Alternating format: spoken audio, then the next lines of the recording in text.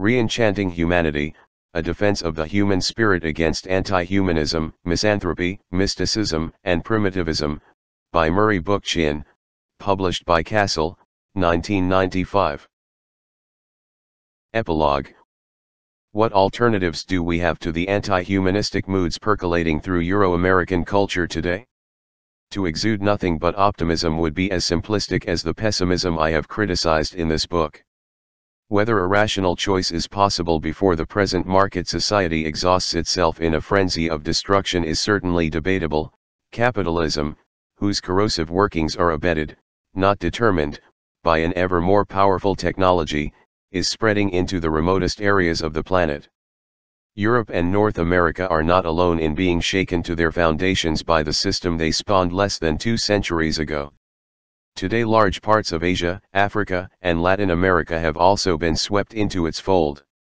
Capital has become as rhizomatic as anything treasured by Gilles Deleuze and Félix Guattari, whose concepts play neatly into the imagery of global capitalism.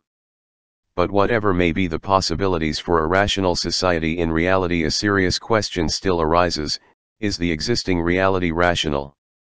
Thought too must develop its agenda, so to speak. It must always project ideas and their logic beyond what is given to us as the irrational real. The serious thinker must look beyond the real to speculate what should be rather than validate what is.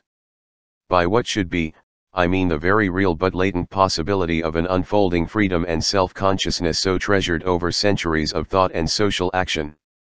As Marx so pithily put it, not only must the idea follow the real, but the real must follow the idea. Indeed, I would argue that the idea, conceived as the rational, must guide the real, that is to say it must seek the rational actualization of human potentiality and always preserve its ethical role of criticizing an irrational or untruthful reality. This is the function I have assigned to this book, a critique of the false existence of our time and the ideologies that reinforce them, particularly anti-humanism.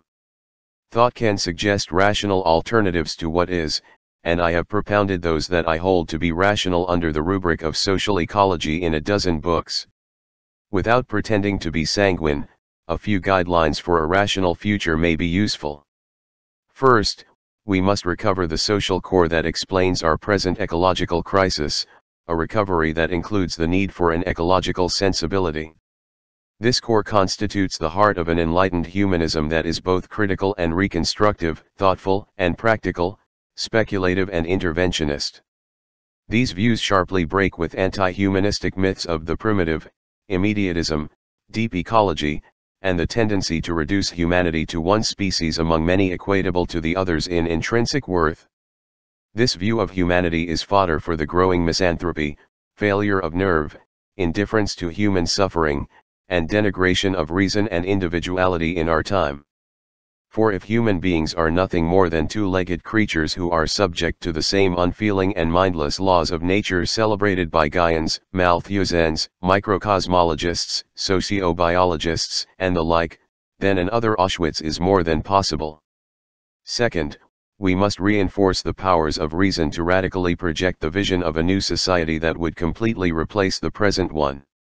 Tragically, we already presuppose the existence of commodity production, the marketplace, and capitalism as though they were God-given, beyond the pale of history and other forms of human relationships. A new society, I have contended for decades, must be a libertarian commune of communes, a confederal network of balanced, directly democratic, and decentralized communities united administratively by councils on a regional and interregional level, constituting a counterpower against the centralized nation-state that prevails today. By direct democracy, I mean face-to-face assemblies of free citizens, as distinguished from folk, ethnic, or gender groups guided by their own special interests. A community that is not united by a general human interest, however riven it may be by disagreements over issues, is structured to tear itself apart over tangible privileges and particularistic concerns. Such particularistic groups with their own socio-economic interests render citizenship impossible because they place their own concerns above the general welfare. Third, we must advance technology and science along lines that will diminish work time, the realm of necessity, and enlarge free time, the realm of freedom. No people can be truly free if the needs of all are not satisfied and if the time needed to exercise the administration of public affairs is not available to all. That our needs should be rational and that we must value quality over quantity as well as aesthetics over gross appetites hardly requires emphasis. But people should be free to choose the lifestyle they want. Lacking the right to do so, they will remain with a sense of enforced privation that makes irrational choices seem desirable. Fourth, we must totally reconceptualize our ideas of justice and freedom. No one is equal to everyone else in any society, whether it be in terms of our personal diminishing powers in the life cycle or the different capacities, experiences, and knowledge that distinguish one person from another, such as physical strength, certain abilities, and the like. A new society will want to be guided by an ethics of complementarity, as I have called it, that tries to equalize the differences within and between people, in short, that will be guided by an equality of unequals, rather than retain the pretensions of justice that regard all people as equal, notably as an inequality of equals.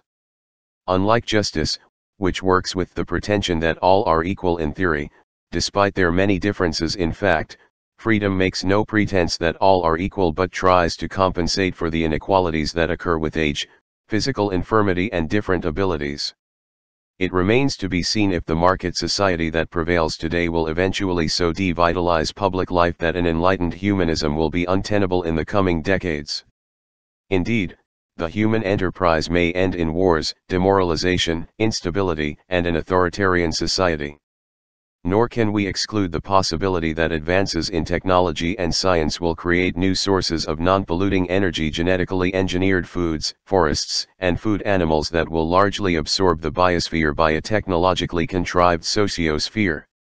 In which case Gaia will be turned into a plaything of corporate giants, to be manipulated freely for the benefit of profit and capital expansion. If this should happen at some time in the future, anti-humanists will have contributed to this dismal alternative because they perpetuate a grossly alienating atmosphere of indifference to humanity's social plight. The logic of their premises is a misanthropic view of humanity's most remarkable qualities, its rationality and capacity to act upon the world. It is not quietism and Asian resignation, so widely propagated by anti-humanists of all kinds, that can save us from so dark a fate, but activism and militancy. We live in a time when the free and rational society humanists have sought to achieve is barely a stone's throw away. But perhaps because of that fact, it will require a great ethical effort to cross the threshold from the old to the new. The achievement of freedom must be a free act on the highest level of intellectual and moral probity, for if we cannot act vigorously to free ourselves, we will not deserve to be free.